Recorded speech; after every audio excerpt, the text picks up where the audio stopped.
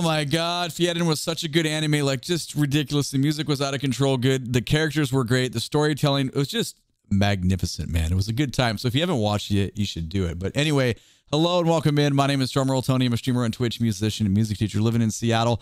We did a video on the first opening. We have not done a video in the second opening, so that's what we're going to do. I've actually only heard the anime version of the second opening, so I'm very excited to hear the full one for the first time. Let's go. This is Haru by Yorushika. Here we go. There it is.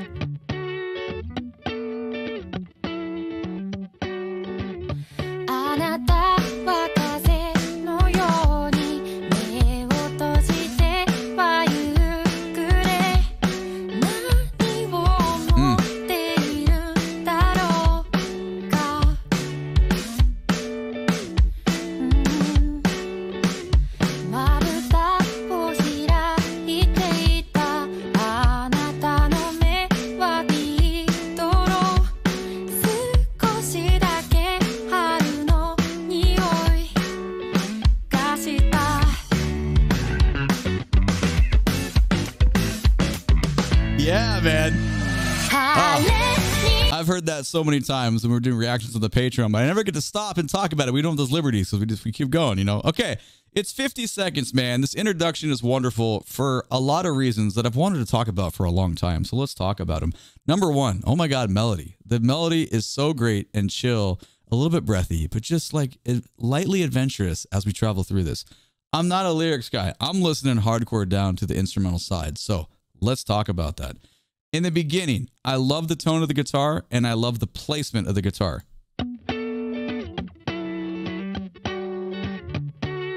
For me, that feels, even though it's stereo, obviously, it feels a little bit unbalanced, but not in a bad way. It feels over to the right and down a little bit. Now, normally, if it was unbalanced, it would make for a very uncomfortable listening experience. That's not happening because it's a quick moment, because soon, when the drums and voice come in, it balances it out. God, the tone of the snare drum. Sorry, I'm always geeking out about the tone of the snare drum. I absolutely love it. But anyway, the simplicity of the kick pattern to the snare, it's just a really basic groove right there. But it balances out what's going on the guitar. And I feel like the voice is placed the way, I mean, it's stereo, obviously, but it feels like it's top left. So we kind of have like a line going through your, if you want to use your like head as like a way you're going to balance sound. I kind of nerd out with that kind of stuff. So it feels very like complete.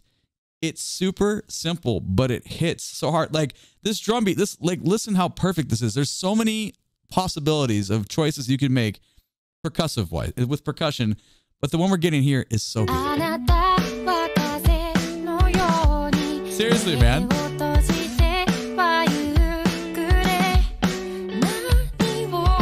You give that to 25 drummers, you're going to get back 25 different things, and probably 23 of them are going to be too busy with too many notes. That hits, because the glue for me is that guitar line to the voice. The drums are cool, but it's that guitar line, man. It's just really supporting. It is like the rudimental support system for the melody that we're given to in the voice.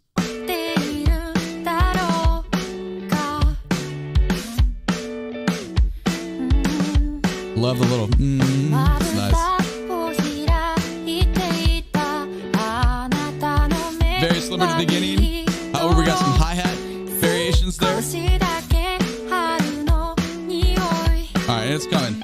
This, and then the chord changes right there, and it sets us up for when the electric bass player comes in. And we get this little lick and this turnaround that is, the first time I heard it, I was like, whoa, where are we going? Like, what time signature are we in? Because it just keeps going and going, and then it resolves, and it's wonderful. So just appreciate the basis right here.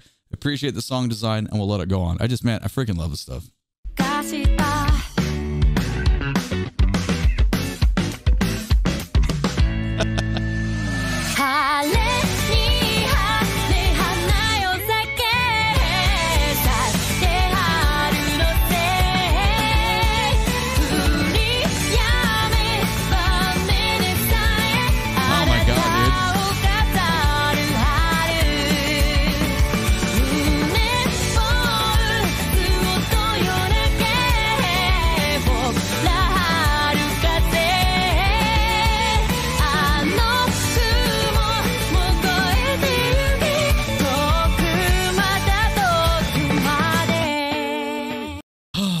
It's so good. Let's go back to the 50-second mark and talk about why this is so good. Japanese bands, man, they're like the only musicians that successfully break all the rules. There's no rules. There's no rules in music. There's just like common tendencies. It depends where you grow up, though. It depends on like what culturally you listen to all the time and what you become familiar with.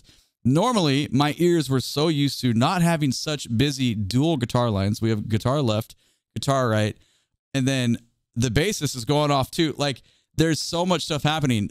I didn't really discover, I mean, I've heard that plenty of times. I listen to a lot of fusion. I know I listen to pretty heavy hitting jazz musicians and stuff that were like, people are pushing limits and stuff. But this feels with like the J-pop kind of like spin on it. It feels different. And we get so much of this in anime, like on a consistent basis. And it's like high listening demand. Like, it's cool, but your ears, if you want to take it all in, you need your ears to be on because the artists are giving us so much. It's easy. Like, I don't mean, how do I say this?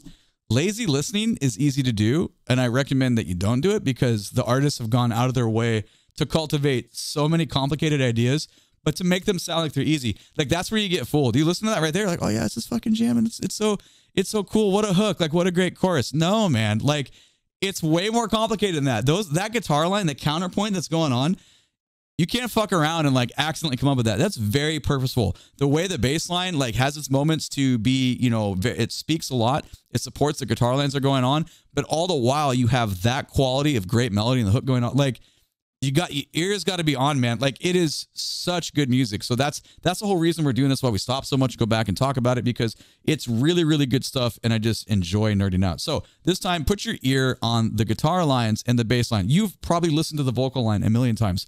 Let that be on the back burner for a second. Pay attention to guitars and bass.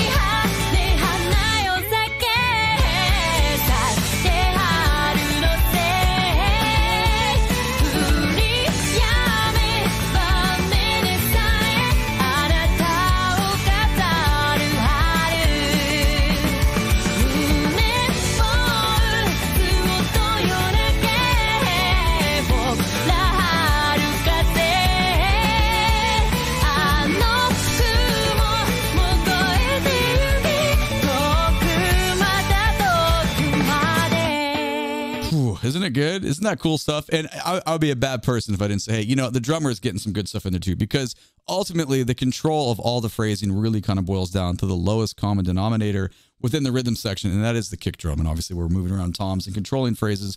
And really it's two people, the bassist and the drummer control that. But when the bassist is going to be melodic in their phrasing and shaping, similar to more of a traditionally a guitar roll, the drummer really has a lot of responsibility to make sure that when they do step outside and give us some syncopations, playing some fills, just shaping the groups, it's important that they're super locked in, which they are. Okay, we're a minute 26 in. Let's go back 5 seconds. Let's keep going.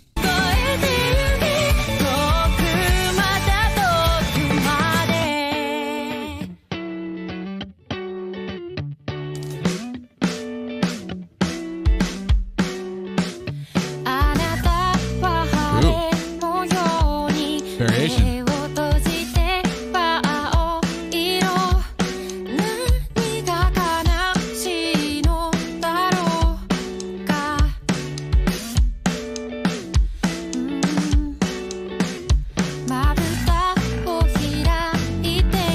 Let's go, baby.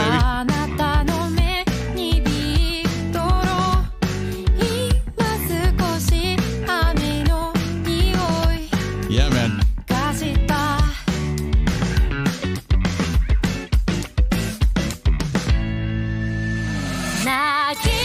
That was cool. Okay, so it's interesting because we just heard that bass, that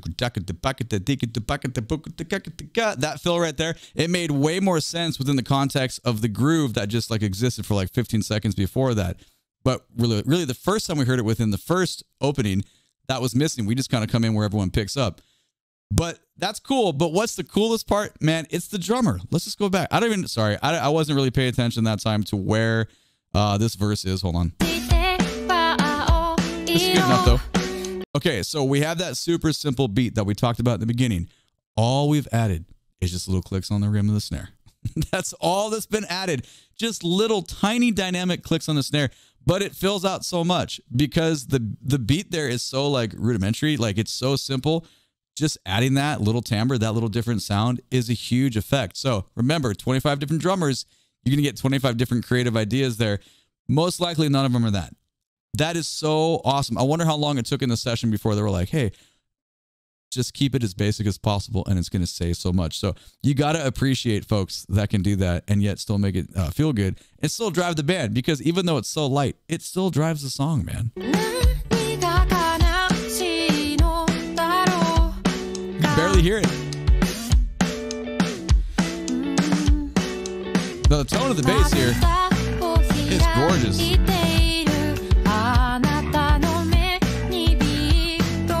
And obviously the bass player is layering in with the guitar. It's pretty much flat as a pancake right on top there. But then it's just, for me, it's just the sound. It's just the way the bass is sounding that gives us the texture there that we did not have at all before.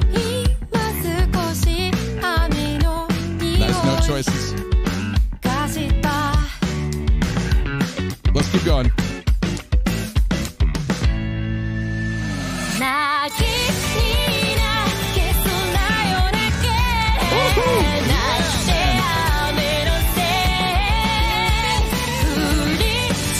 Left side guitar.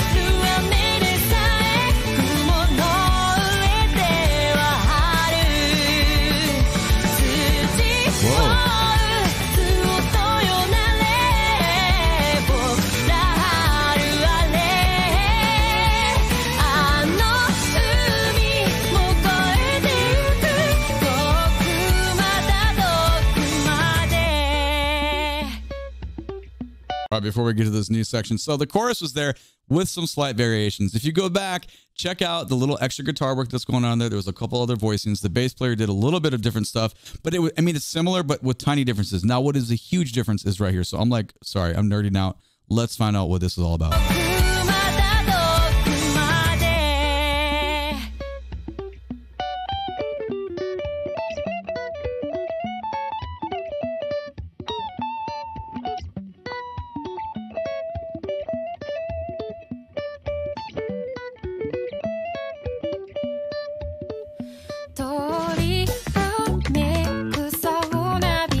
Oh my God.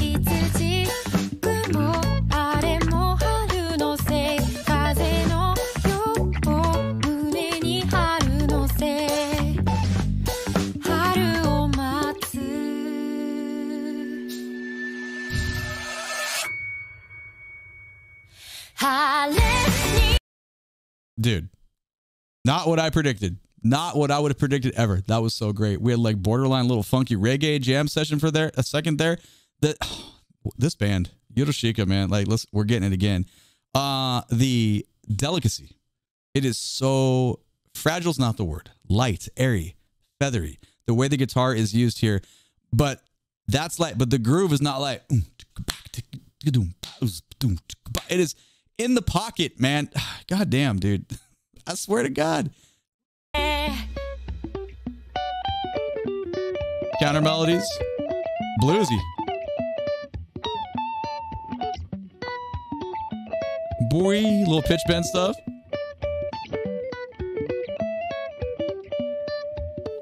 The other thing that's cool, that's intimate feeling. I feel like I'm in the jam session. I feel like I'm sitting next to both those players. I don't know how many guitarists Yorushika has, if that's one person that's doubling on the track in the studio, or if they have two people. I'm uneducated. I should figure that out. But the point being, man, this sounds good. It sounds good sitting right here and getting the headphone experience of it. God damn, music is the greatest thing ever.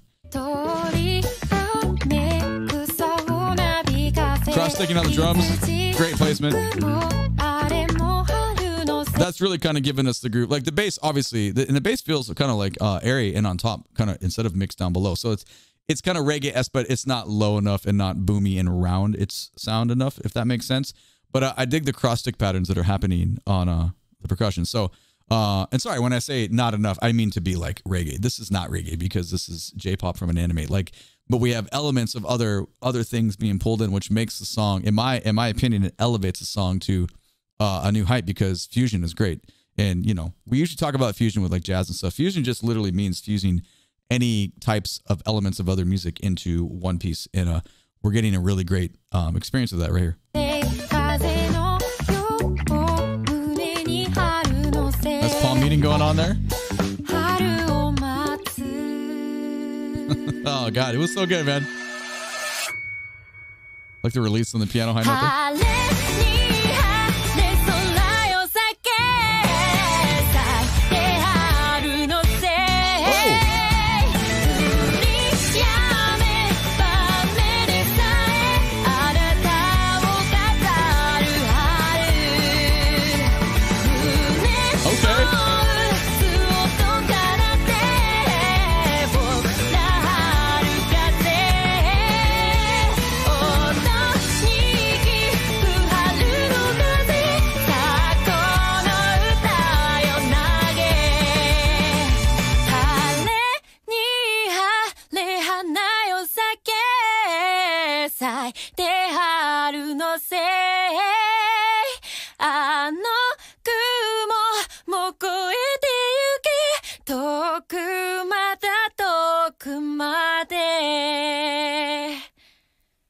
Man, what a great piece of music. Seriously, though, that was outstanding. Love the tone of the voice. It's really nice to hear someone's like real, actual voice that was not super processed. Thank you so much for that.